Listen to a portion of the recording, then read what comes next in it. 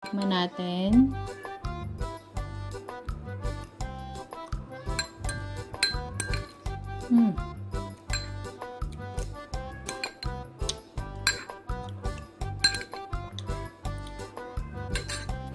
Ang sarap.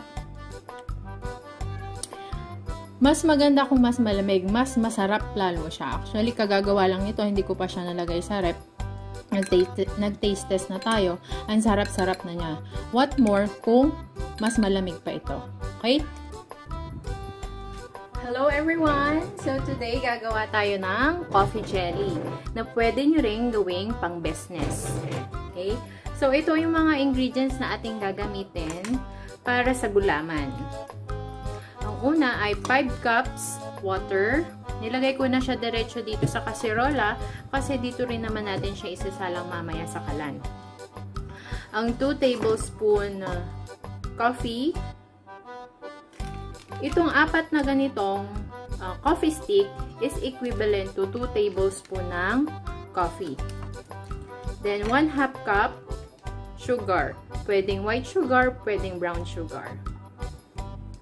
And another ingredients nga pala ay ang ating powdered gulaman na black and unflavored. This is 25 grams sachet. You can use a clear gulaman na unflavored din. Kasi magiging dark naman ang kulay niya or dark brown ang kulay niya because of our coffee powder.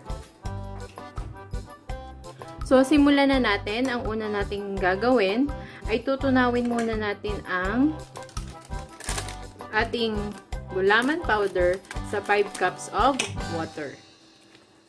So, habang tinutunaw natin itong gulaman powder, i-click mo na ang subscribe button at i-ring mo ang bell para ma-notify ka kapag may bago tayong uploaded na video.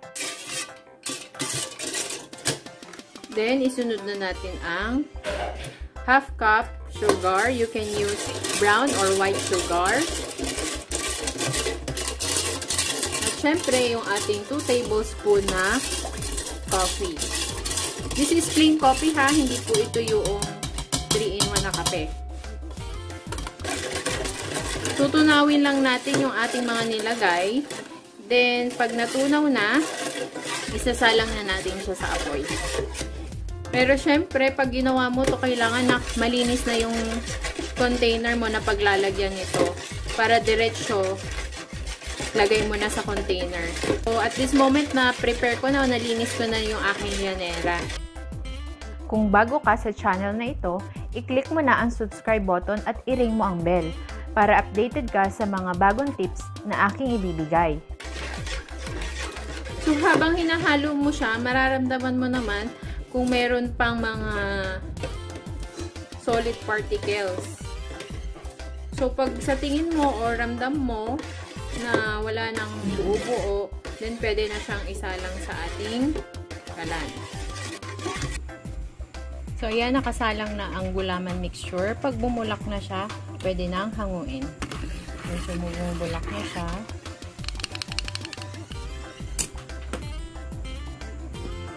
So, yan, pwede na natin hanguin ngayon. So, lalagay na natin siya sa ating yanera.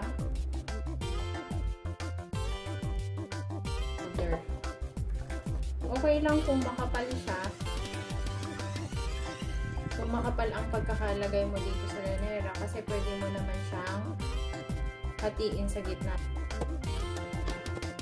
So, habang hinihintay nating lumamig at mabuo ang ating gulaman, gagawa muna tayo ng ating cream na siyang paghahaluin natin mamaya kasama nitong gulaman.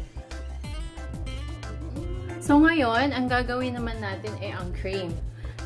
So, 4 lang na ingredients ang kailangan natin sa paggawa ng ating cream mixture. Ang una ay ang ating all-purpose cream. This is 250 ml. Ang ating condensed milk, 390 grams or yung malaking can ng condensed milk. Any brand will do. At ang malaking can ng evaporated milk, this is 370 ml. At syempre, ang ating 1 teaspoon na coffee powder. So, simple lang naman to, paghahalu-haluin lang natin. Evaporated milk.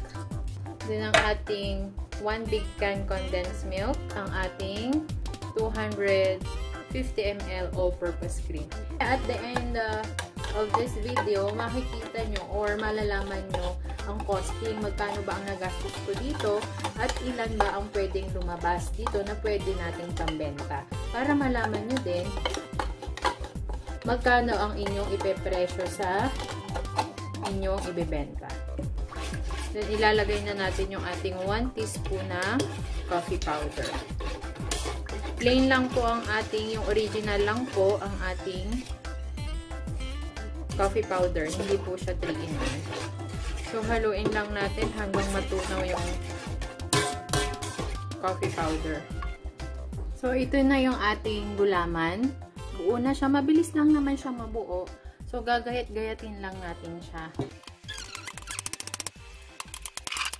Ito na yung ating gulaman. Medyo mainit-init pa siya, pero buo na siya.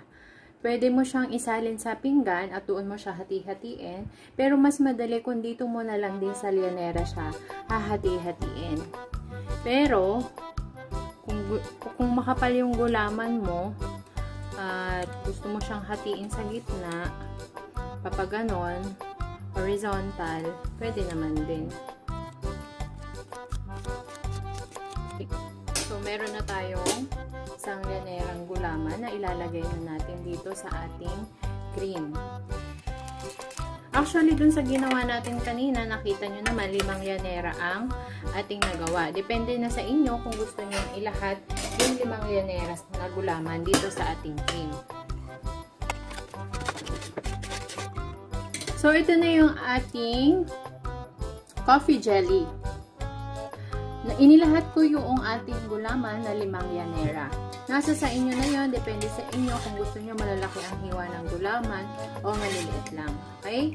So ngayon, naglalagay na tayo sa plastic ng yelo. Tingnan natin kung ilan ang magagawa natin para makapag-costing tayo mamaya.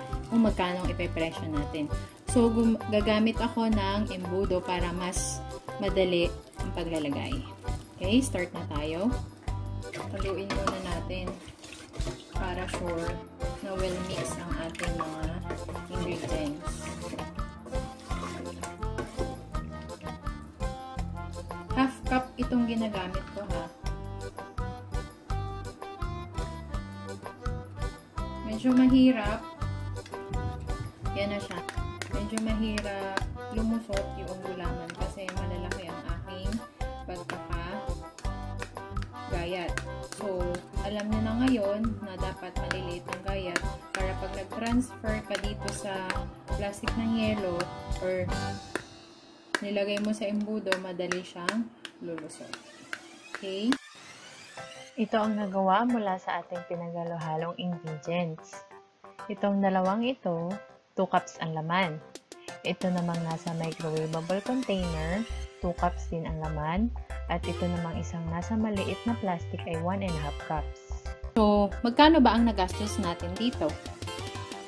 Ito yung ating mga ingredients na nagamit. Ang una ay 1 pack unflavored gulaman ay 12.50. 1/2 cup brown sugar is 5 pesos. Yung 1 can evaporated milk, jersey ang tatak is 24 pesos. 1 can condensed milk, jersey din ang tatak is 30 pesos. And 1 pack all-purpose cream, jersey din ang tatak is 58 pesos. Ang coffee stick naman ay 2 pesos each. So, yun lahat ang ating nagamit. Siyempre, kasama din dyan yung costing. Mag-a-add din kayo ng costing para sa apoy kasi gumamit tayo ng kalan kanina. Okay?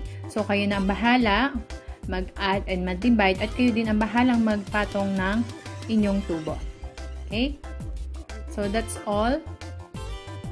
Please don't forget to click the subscribe button and the notification bell. I-ring mo yung bell para ma-notify ka kapag may sunod tayong uploaded na video. Salamat sa panonood!